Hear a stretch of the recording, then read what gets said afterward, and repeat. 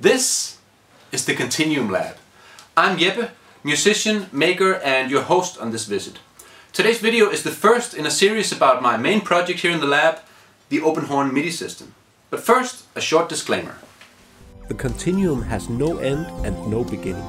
It represents the sum total of all knowledge, stretching from the unnoticeably small and to the incomprehensibly vast. So the Continuum Lab is not really a physical space at all. I think of it as a state of mind, like a mental leap of faith from the comfortable platform of the known and into the infinite ignorance, where learning is the only method of propulsion. Welcome to the Continuum Lab. The main project right now in the Continuum Lab is the Open Horn MIDI system, or ohms for short. And since the first few videos here from the lab are all going to be about the ohms, I think I should just clarify some terminology first of all.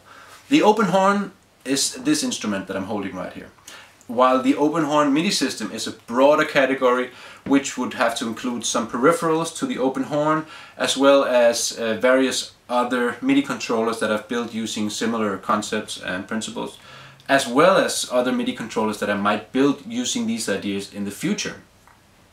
Ohms then is simply short for Open Horn MIDI system, and can be used to refer both to the original open horn itself as well as to the entire system. As far as the open horn itself, there have been many different versions, some of them varying greatly in shape, size, materials and techniques used during construction, but they're all essentially the same instrument due to the very well defined key layout and sensor suite, and perhaps most importantly because of the custom open horn software which runs on the teensy microcontroller inside. So it's this combination of software, hardware and the specific sensor suite that sets the open horn apart from other MIDI wind controllers. The features include saxophone-like fingerings, which can be customized from the menu, a hypersensitive and responsive breath sensor, pitch bend in the neck,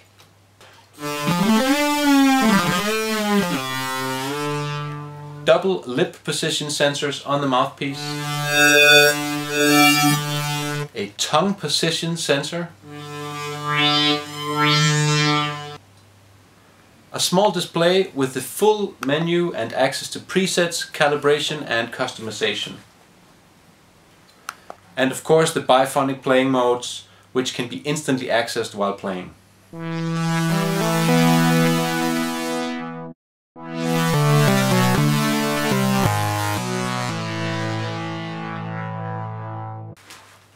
The body of the open horn is made from a dark bamboo, and the plastic pieces along the belly and in the mouthpiece are printed in PLA plastic.